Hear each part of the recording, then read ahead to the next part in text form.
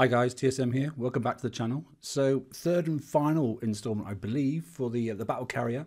We've got the Void Ark Battlecarrier flag now. So I thought I'd just do the third installment of the build for the FM fleet.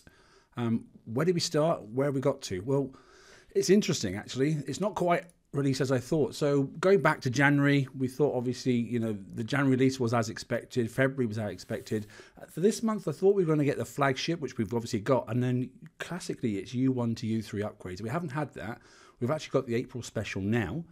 And U3 will come later. So I don't expect another special. I'd be surprised if there is going to be another one. Okay, so I consider this to be the final special for this fleet. And then we're going to wait. Will they make us wait till May for the X1? I'm not so sure. But it looks like the U3 upgrade will come next month. Anyway, let's go in and take a look at the fleet. And then I'll give you some recommendations on what to upgrade first and the path. And then which ships to build in which order as well. Because it's not overly complicated, but there's a good path to follow. And I recommend, well, this is my recommendation for it. Okay, so here we are in the dock then. You can see I've got the flagship and I've got 4 other ships. So I had it originally, obviously, 5 standard ships, 4 damage ships and 1 countermeasure ship. And I've replaced one of the ships, obviously, with the flagship. So I think first and foremost, the thing to consider is what do you do with the flagship? Well, as far as I can tell, there's no benefit of having the flagship as your countermeasure ship. And if we go back to the previous video I did, the countermeasure ship, we wanted it to be a high evade ship if possible, and we wanted them obviously to then try and hit us first with any incoming projectiles so that our evade would work well. I don't think having the flagship for the one to be targeted first is the wise thing to do because of the extra auras it provides you. So I would keep your countermeasure ship as one of your standard ships. Okay, and to that end as well, let's have a little look at the countermeasure ship itself and just have a reminder of what it is and also why it is what it is. So for me, this is the one that you obviously upgrade first. I think this is the most important one to upgrade. Why? Specifically, you get anti-pen accuracy 20%. That's the most important thing then to have in your countermeasure ship because obviously you're going to knock down more of the incoming missiles towards your fleet. So we can have a look at upgrade timings in a moment and the adjustments to the build. So all these ships now, I've practically managed to fit all the new armors on. And I've gone 3 and 3 at the moment, okay? Just keeping it simple because we don't know what target's coming.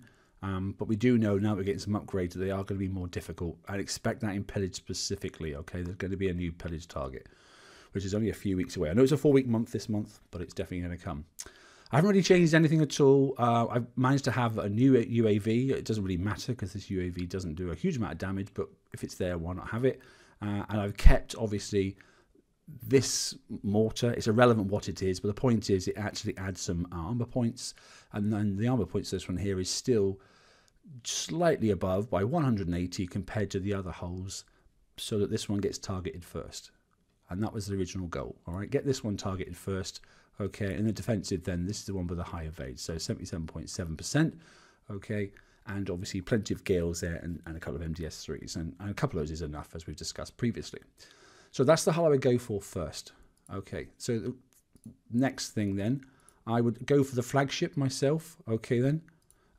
So the flagship, whilst it's not armoured yet, 'cause it's not ranked, and that'll be the XP weekend coming up this coming weekend, it's a full damage ship. It has the new special on it, okay? And what do we take off? If you remember then, it was, I think it was laser guided scope, I think it was, which is probably an advanced special. If I'm reminding myself, or was it? Yes, it was there. So laser scope, okay? That was what was on there before. But if you look at the penetrative damage on that one, that's 25%. And then we look at the penetrative damage now, okay, we're up a little bit more, okay, at 35%. And it's not a huge amount, but it all helps. So that's what I've taken off and that's what I've put on. The range extender is still obviously there within it. It hasn't changed, it's still 30%. I've got all the new UAVs on, this ship here, and the rest of them are all exactly the same. So we're still with the wave pulse warheads, we're still with K2 bombardment because it's got phenomenal building damage as well. We've still got the UAV targeting system, okay, and we've still gone for the UAV battery Mark II as well. So if there was something to come next month, then maybe a new engine, but I don't think so. I mean, it's a tier 11 and we've been in this situation before. They haven't actually provided us a new engine, they just let us roll with what was previously available. So it's probably not going to be available, and we're probably just going to see U3 upgrades, to be honest, I think next month. But time will tell. Anyway, so that's the next one I'd work to getting to U2. So I've done this one as well. And then it's basically, it doesn't really matter after. You've done the, the countermeasure ship, you've done your flagship, and then it's just picking on the other ones, really, to be honest. Upgrades. Just to assist you with upgrades, this is the most important building to upgrade, I think, personally, after you've done, obviously, your defensive stuff and your dock. It's simply because this one here gives you the fastest upgrade path possible. By upgrading this one here, your upgrade timings do get reduced. So just go for the intelligence lab as your priority building over the other buildings. With that in mind then, upgrade timelines then. This one hasn't been started yet. So if I go to upgrade this hull then, and that's my upgrade timing now. So 8 hours, 14 minutes. So that's basically an overnight sleep, isn't it? So we can get that one done to U1 quite quickly. And that's what I've been doing basically. And then going back in again then, if I look at another ship which is on U1, okay, and I go to upgrade that one then, that's just over a day, okay? So literally, if you can get the first one done overnight, and then by the time you're about to go to work, you put this one to upgrade, by the time the next morning comes up, you're ready to go again. And then obviously you can do the next one, it'll be finished at the end of the working day, and then you can upgrade again, and it'll be finished the next day. So it's not going to take too long to get these done. I would prioritize this fleet. I really would prioritize this fleet over the current raid fleet. This is going to be the important fleet moving forward for this month. Raid's nearly over anyway. If you've managed to get through the raid and get the items that you require to get this fleet up and running, I would focus on this before you focus on the raid fleet. I would forego upgrading your raid fleet and leave it at U2 or U3 and that sort of stuff. Most people are seeming to manage, so I would focus on this one.